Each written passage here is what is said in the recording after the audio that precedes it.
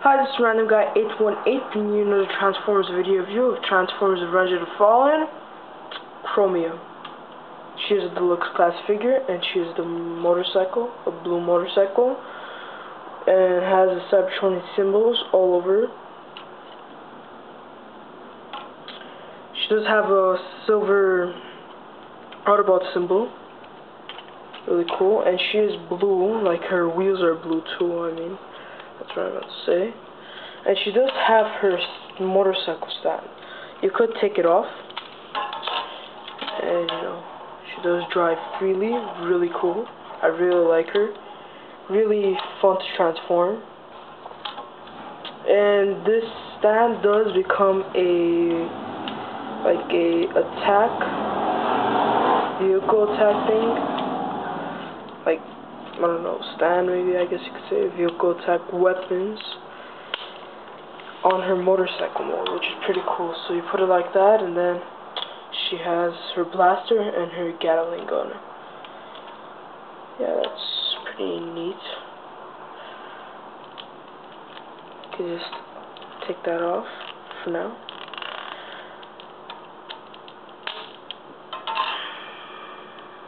Just like that.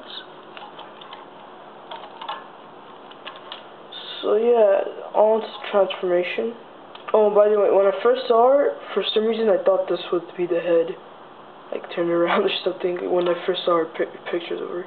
But it isn't, it's just a regular, you know, steering thing. So, what you want to do is, for a transformation, you just want to pull this part up, pull out the tank pieces, and then you're going to pull out her arm, untab that, and then pull this part of the arm out, and then separate the chest piece, and then you're going to start seeing her head already. And take out this part of the chest piece, pull it out, rotate it like that, do the same thing on the other side, pull out, rotate, then you could already pull out her head, just go and pull her out. Rotate it. Then after you do that, you could just push in her torso together. You could already see her body taking shape. Then what you want to do is pull this in, and then pull this in like that, so you have her bottom wheel. And then pull this around, rotate it around, I should say, not pull. And then push this in together, push the handlebars in together. And the handlebars are soft rubbery plastic, so be careful with them. And then push in this license plate thing over here, and then pull out, and she does have that Mecha Live gimmick. I just pull it out. Then push the plating around, rotate it around, rotate plating on the other side as well. And then you can see her hand, and this is pretty much her robot mode. Really cool. And she does stand up using her stand. There's those that's just gonna push in right there. Like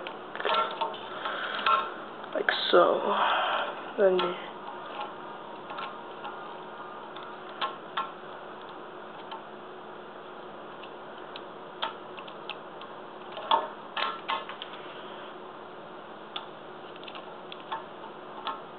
and this is pretty much her in the robot mode. Nothing that much to her. She does have the big cannon arm. That's kind of a drawback. Really skinny. Really kind of tall. Not too tall. Her face is pretty detailed and really nice. But very, very floppy, I guess you could say, you know. Loose. Very loose. Then, so that's pretty much her face. She does have the blue eyes. There is a lighting cone in the back here, but I don't really know if the light goes in because her eyes are painted. Maybe around her eyes they light up, because it's kind of looking like it lights up. And her wheels could move. We'll just keep her in her stand. Both wheels don't move. And she does have the shoulder plates and the arm plates, and that's pretty much it. She does have the firing missile. There's a button right here, and she fires her missile. Just like that.